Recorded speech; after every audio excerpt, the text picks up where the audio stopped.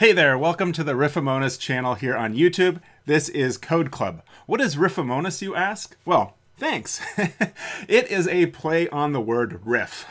And in music, a riff is kind of like a sample, right? Where you have this theme that is repeated over and over, and perhaps in, different musicians or different parts of a song or different parts of a musical, you hear that theme repeated in slightly different ways. And so my motivation when I teach is to largely riff, right? The way you'll see me teach is I'll take code from one context and bring it into a new context and show you how you can adapt it to get something done that you want to achieve, right?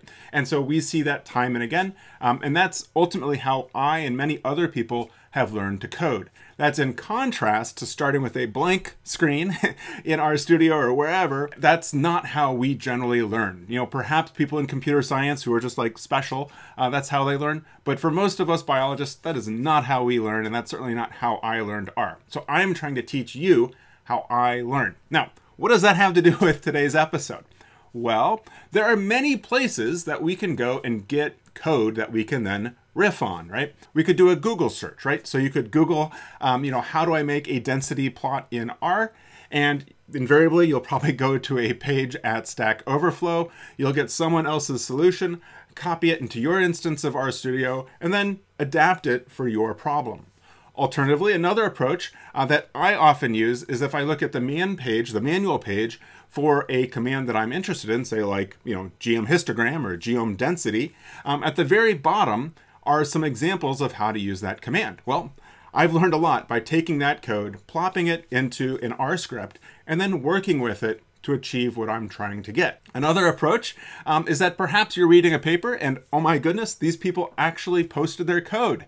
Well, you can go to that project, find the code, plop it again into your RStudio window, and then go to work on it. Sometimes, there's code that's been floating around a lab to make different types of plots or to do different types of statistical processes.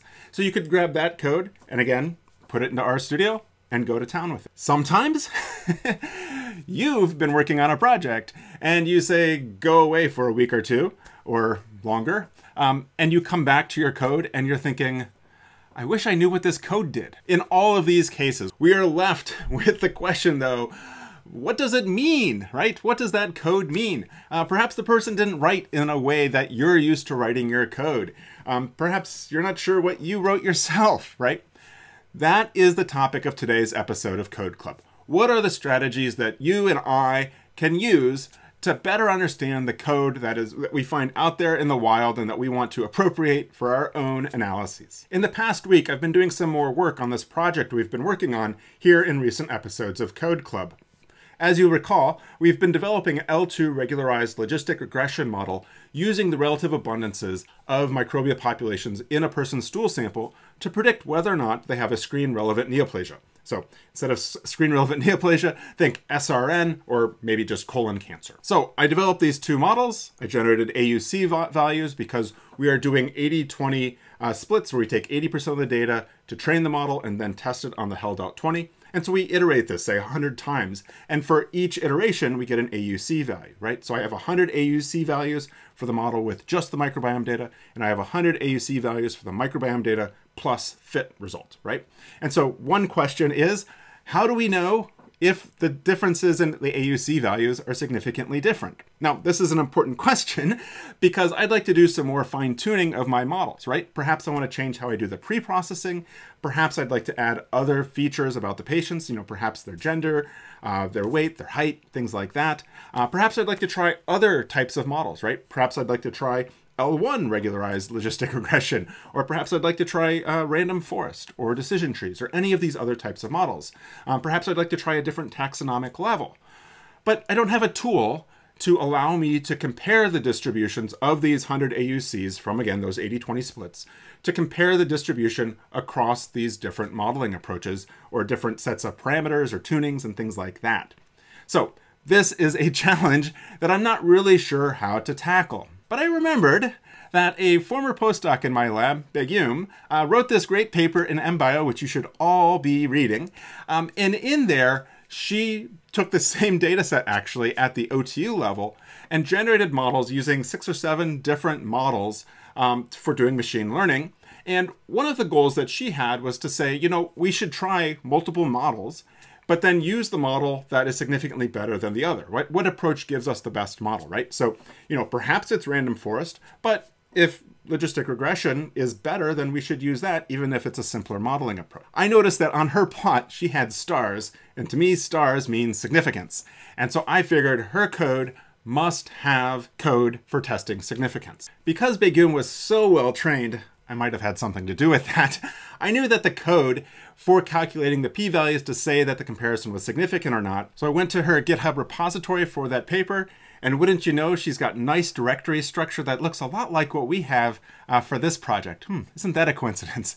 Anyway, code. That seems like a good place to put code, doesn't it? So going into code, she's got a couple directories here that I'm not totally sure what they mean. Learning, old, testing. Maybe I'll go with learning because I see something here about figures, and I see that she has a different R script for each of her figures. What an awesome practice. It's easy to figure out then where the code is to build each of the figures. Now, if I could only remember what figure it was where she generated those p-values or showed those p-values. So I went to her paper and found figure 2, where these 5 models were not significantly different from each other, but they were significantly different from the L1, regularized linear SVM, and the decision tree. So I get to figure 2.r. It is nicely written and laid out with all sorts of comments. Of course, all code could always have more comments. And as I kind of scan through here to look at what's going on, something catches my eye, which is this perm p-value. And if I look to the right here, I then see that she's got the p-values listed as a comment. And so this perm p-value, I'm pretty confident, is the function that I need for my own project, where I could give it the data and then the different conditions that I want to compare. You know, a model using just the genus level data, or the model using the genus level data plus the fit result. So now I need to track down where is perm p-value. So if I come back to the top, so I can do a find on perm p-value, and this gets me those executions of it, but it doesn't seem like that function is defined in this script. So the next thing I do to try to find this code again is to come back up to the top and look at anything that indicates that she's loading a library or some other exterior script. And lo and behold, she is sourcing a file in code learning called functions.r, and I bet it's there. So I'm going to go ahead back to learning and look at functions.r. And again, I'm going to look for that function, perm p-value, and here we go at line 150 down to 167 is this perm p-value function, where you give it the data, the 2 different model names or conditions that we might want to compare, as well as the code to generate it. There's not a lot of comments in here telling me what's going on, but I do see it outputs a p-value, and so I think this looks pretty good. One thing I notice, oddly, is that there's install packages mosaic, library mosaic, and it's using a mosaic function in here. So I'm not familiar with the mosaic package. I'm not totally sure what's going on with that. It really would be nice to have some example data and output that I could use to run through perm p-value to understand what was going on. Since this project was finished, Begum has gone on and gotten an awesome bioinformatics job at Merck. See what kind of jobs you can get if you engage in reproducible research? Since Begum left, I have hired another postdoc named Dr. Courtney Armour, and Courtney's kind of inherited projects similar to what Begum was working on, and I knew that she had code to compare different distributions of AUC values, and I thought maybe she could help walk me through this code. And what she told me was that Begum actually gave her a zipped directory, and in that directory was an RStudio project, code, example data, and example output. That would be wonderful for helping me walk through what this chunk of code is doing. Now I have Begum's code, I have example data from Courtney and example output. I've got somebody that's actually used the code, right? So these are all great resources to helping me understand what the code is doing and what the output looks like. I can then take that, hopefully, and adapt it to my code to compare these 2 sets of AUC values. My goal for this episode is to show you the strategies that I use to better understand code that's new to me. And we're going to do that by going through this code that I got from Begum and Courtney. Go ahead down in the comments below. Let me know what kind of strategies do you use to try to better understand the code that other people have written, even if that other person maybe was you 6 months ago. Here I am in RStudio. I've got Courtney's project opened up that she got from Begum. You'll see that there are 4 files here. So there's plot AUC with stats, p-value condition, and the example data CSV. And so this is the type of output that we're getting from Microbe ML. I see I've got the CV metric, that's a cross-validation, and the AUC. So I'm most interested in the AUC. And then there's a condition column at the very end. And so as I kind of scroll through here, so there's condition A, I get condition B, and let me just go to the bottom, and condition C. So it looks like there's 3 different conditions. So I'm only interested in making 2 comparisons between A and B, say. So we'll hold on to that. But let's go ahead and look at these 2 R scripts and see if we can understand what exactly is going on. So they're using some packages in here like ggpubr that I had to install, as well as Mosaic, right? And so as we kind of look through here, we can again read through and try to understand what's going on. And so it looks like we're reading in p-values by condition.csv. I don't see that file. I'm not quite sure where that's coming from, but there is a data read CSV, but this comes after that file was generated, so that's a little bit odd.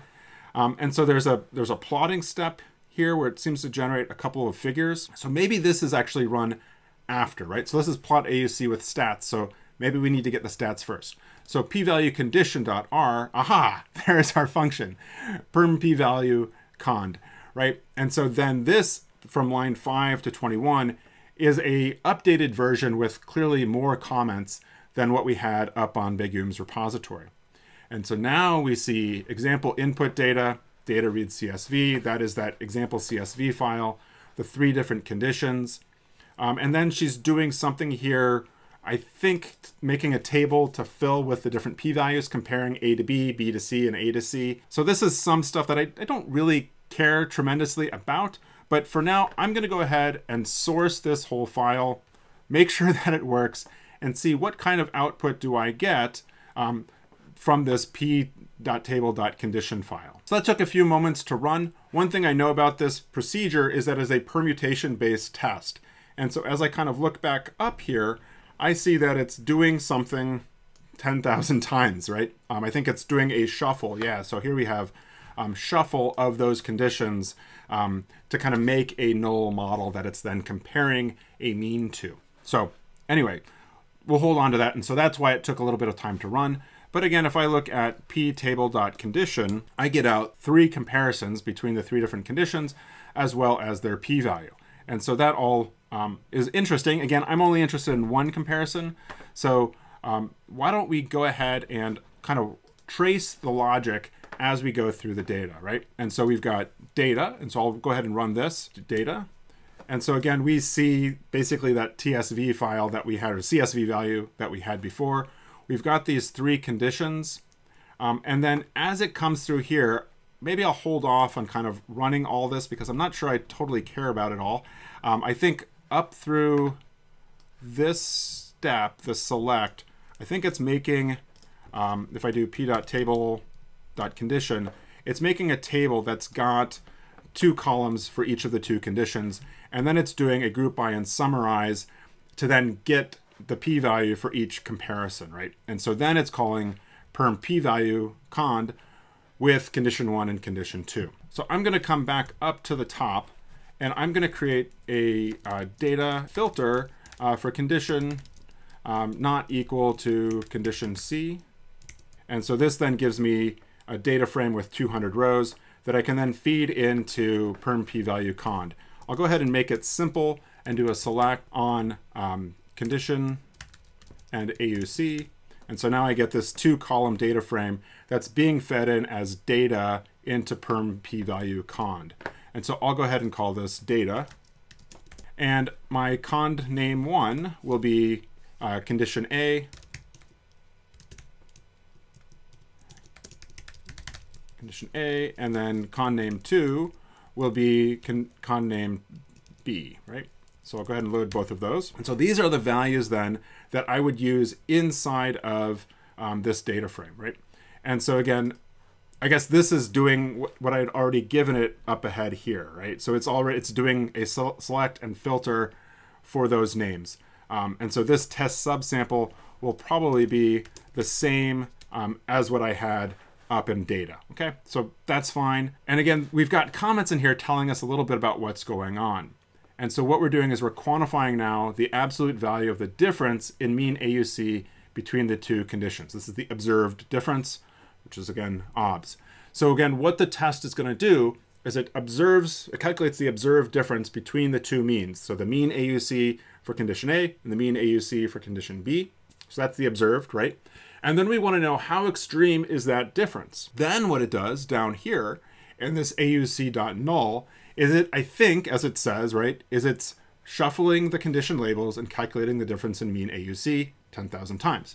So what it's doing is it is taking this data frame, right, or this AUC column, it's fixing it, but it's randomly changing the condition label in that column, and then calculating the mean for condition A and the mean for condition B, right? That would be the mean if there was no difference between condition A and condition B, right? And so then it does that 10,000 times to get 10,000 differences in the mean when you shuffle A and B. Then I think what the question is going to be is how does that differ compared to the observed, right? So are those shuffled differences in mean AUC greater than the observed, right? And so if they're greater than or equal to the observed, then we want to count it, and then we can calculate a p-value by looking at the fraction that are greater than or equal to the observed difference in mean, and then that returns the p-value. Let's look at this AUC.null line, because there's a few things going on in here that I'm not totally sure about. I'm going to go ahead and add a line break in here so it doesn't all scroll off.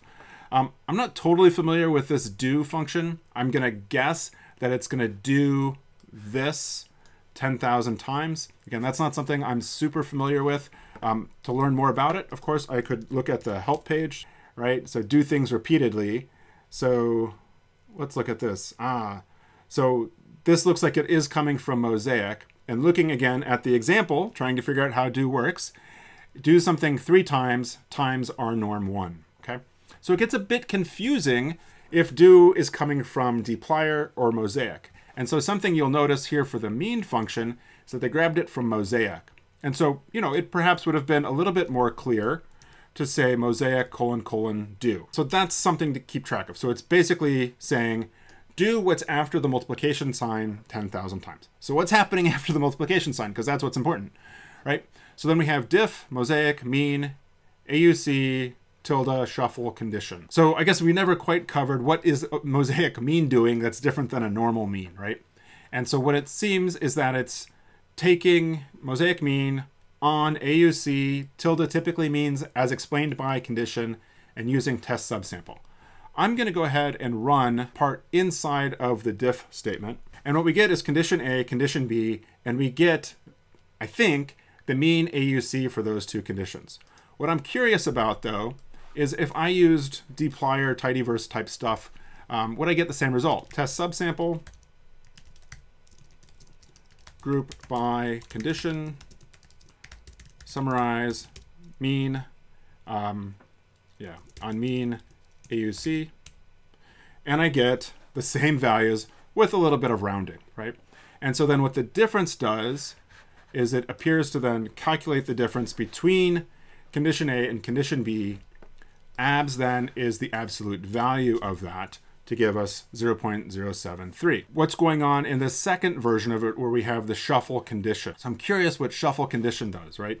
So if I look at test subsample, I see I've got condition A, and then probably at the bottom I have condition B. So if I were to do shuffle test subsample $condition, that is then going to randomize the order of that column, right? And so it is randomizing the label and then calculating the difference in the mean with that shuffling. If we look at AUC null, it's going to take a moment or two because we're doing 10,000 iterations. And if I look at AUC.null, I'm going to get all of these permuted values.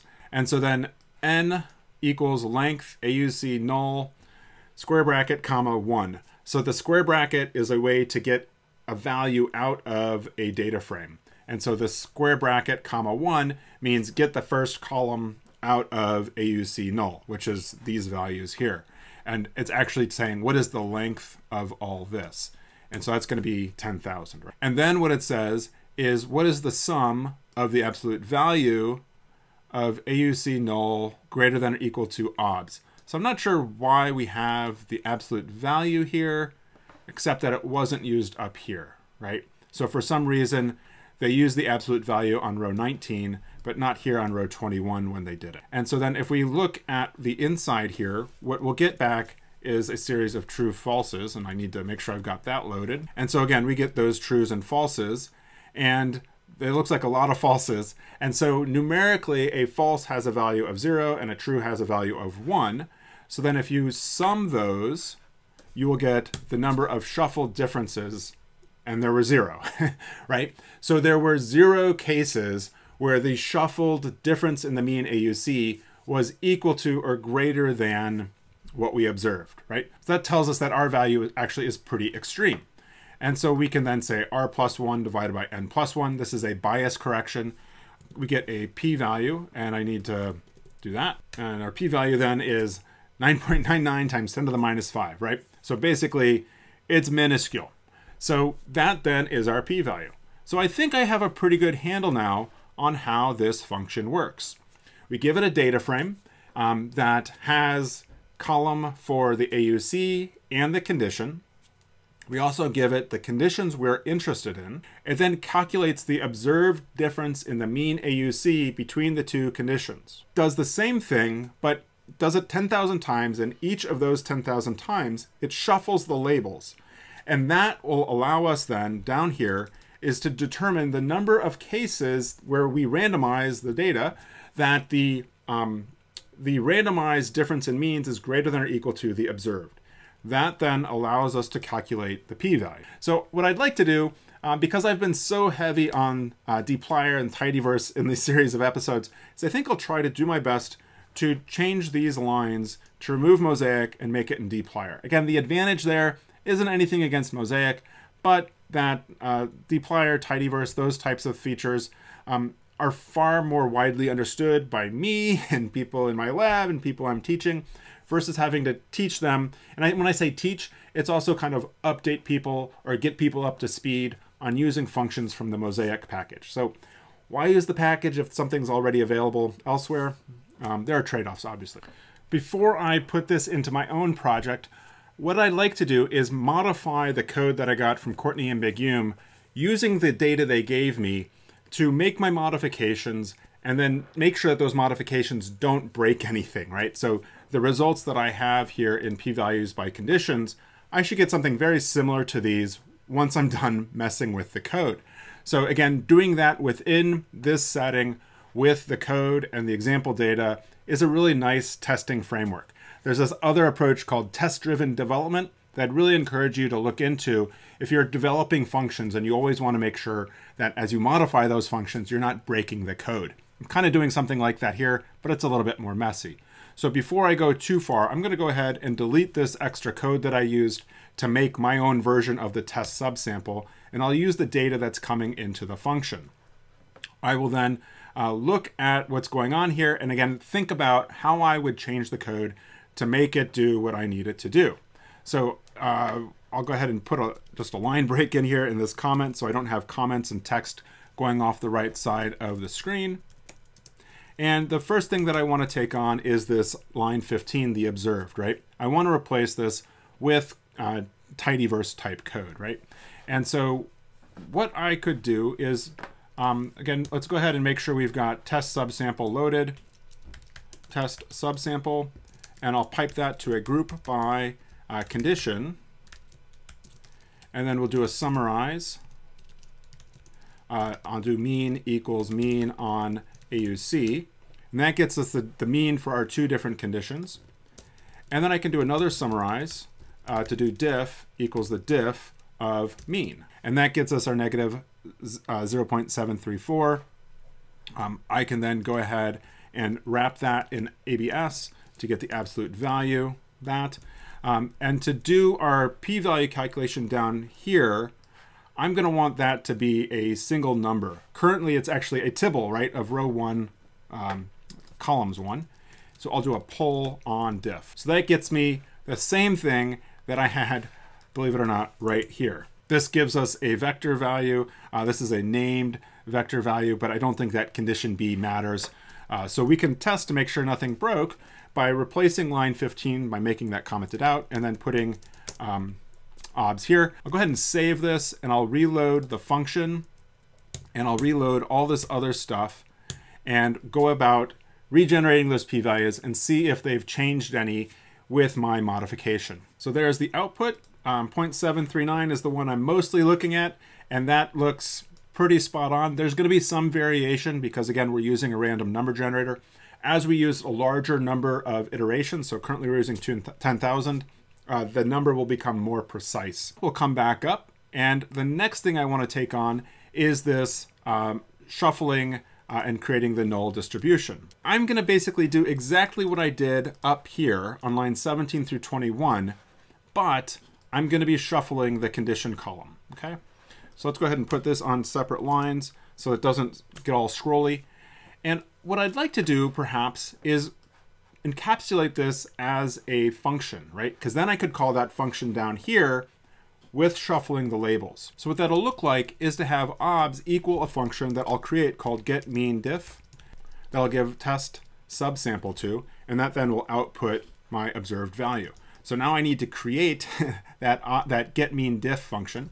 So I'll do getMeanDiff equals a function. And again, in that body, we're going to put that code that I lifted.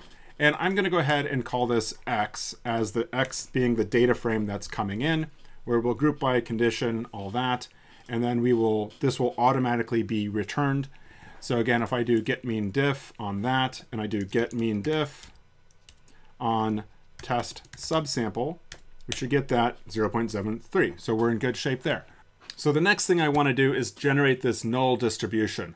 And what I'm thinking I would do would be something like a map dbl 1 to 10,000. And so what this will do is this will output a double vector, so a numerical vector. And it's going to iterate over values from 1 to 10,000. Now, I don't care about the individual values. I just want to repeat it 10,000 times. What I want to do is I want to have it run a function that would be like getRandMeanDiff, right? And it would do that on test subsample. Okay, so I don't have that function, but I'm going to make one, right?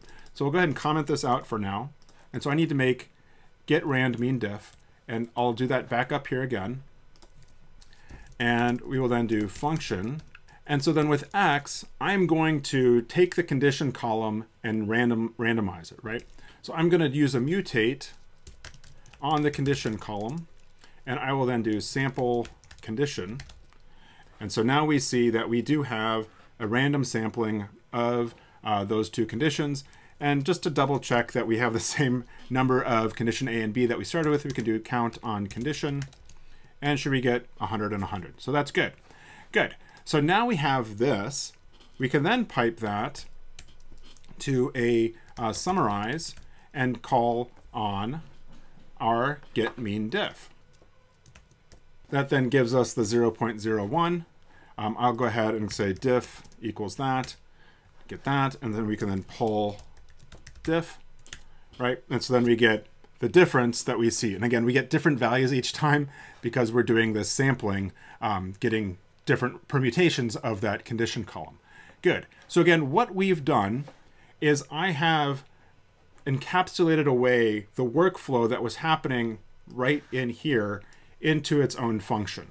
And so it's now more readable where I say get the mean difference. And so now what I have here is get the random mean difference on test subsample. I think that should work, but we'll see. So I'll go ahead and do the function. I'll go ahead and load getRandMeanDiff and then rerun that.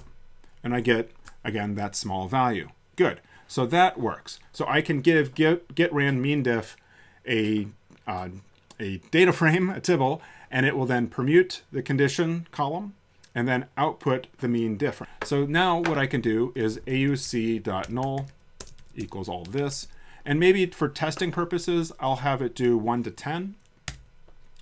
And now if I look at AUC.null, I see my 10 values. So that's good. I can go ahead and then ramp this up to 10,000. So we get that AUC.null, again, 10,000 values. So something that occurs to me is that this doesn't actually exist, I don't think, right? So incorrect number of dimensions. So it's a vector, so there's no dimensions. So now if we look at n, 10,000, and here again, looking at the r, we don't need the absolute value because we already did that. So I can remove one set of parentheses and I can get rid of that column 1. And so then I can look at r and see 0, and then our p-value will again be very small. So I'll go ahead and save that. And let's go ahead and see if we can't get through without any error messages. So the p-values that I got from my updated code look spot on with what I had previously, so I'm really happy with that. Again, the code works. One thing about it is that it's horribly slow. I did not time it, but I think all the pipes from dplyr tend to slow things down quite a bit. That's something that I might come back and play with later, but I've got something that works, that is readable, that I understand, and that works well. The speed is another issue that, again, I'll probably come back and try to clean up later to see if I can't make it a little bit faster. The last thing that I want to do for this episode is take this code that I've refactored and plop it into a new R script as part of my micropML demo project. So I'll come back down here and grab all this code. I'll go ahead then and create a new R script in my micropML demo.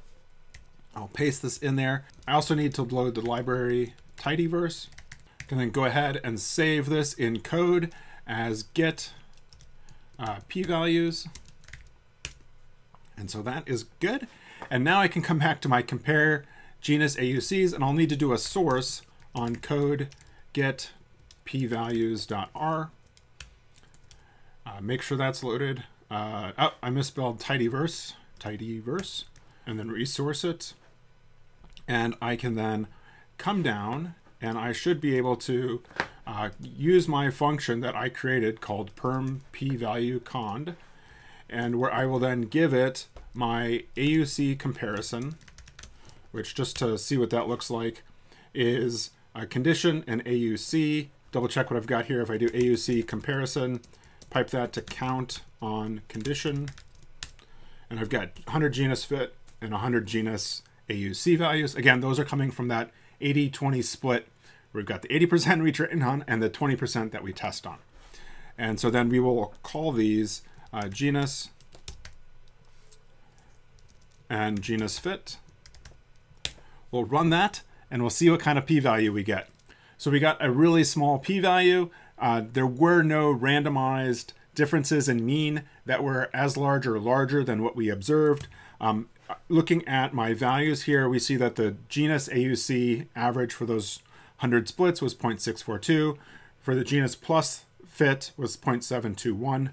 We can now say that that is a significantly different quality of model. And it's interesting because fit alone, I believe, had an AUC of about 0.7. And so the genus adds a little bit of information on top of the fit.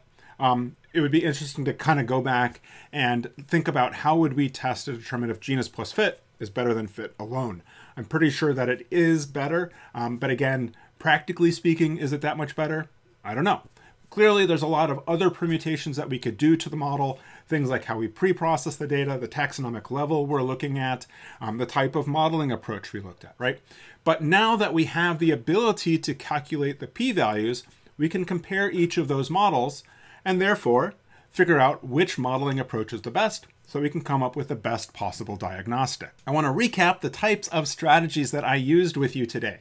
So first of all, we read through the code, right? We tried to kind of trace where the data would go through each of those steps.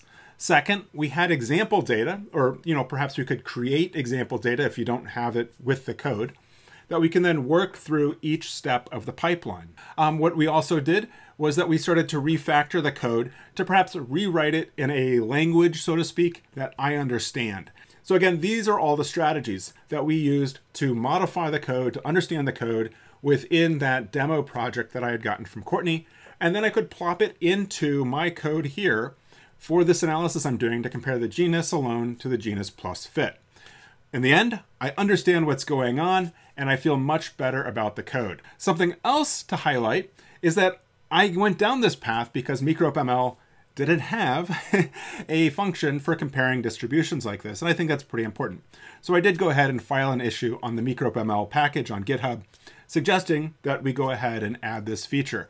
I think we'll probably use something perhaps a little bit more like Begum's code since it is so much faster than mine. But you know, it's one of the nice things about having things on GitHub is that we can have this discussion of code.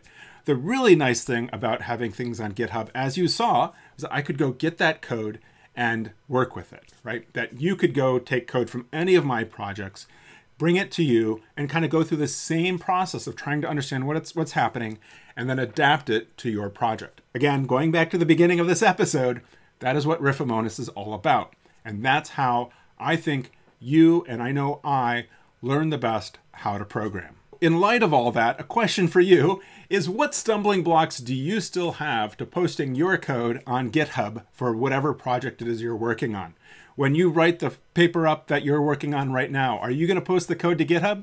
I really hope you do, because I'm sure you've got some gems in there of code that I could borrow to use for my own analysis. And again, this social coding is going to make us all better. But even with all this effort to make the code better and better understandable by me, I can guarantee you that 6 months from now, I might look back at the code and wonder, why did I do that? Or someone else might be watching the video and think, why did Pat do that, right? So it's a continual process, learning how to code better and writing better code. Therefore, I really hope that you have liked this video, you've subscribed to the channel, so you can be alerted when the next episode drops, so we can all learn to program better.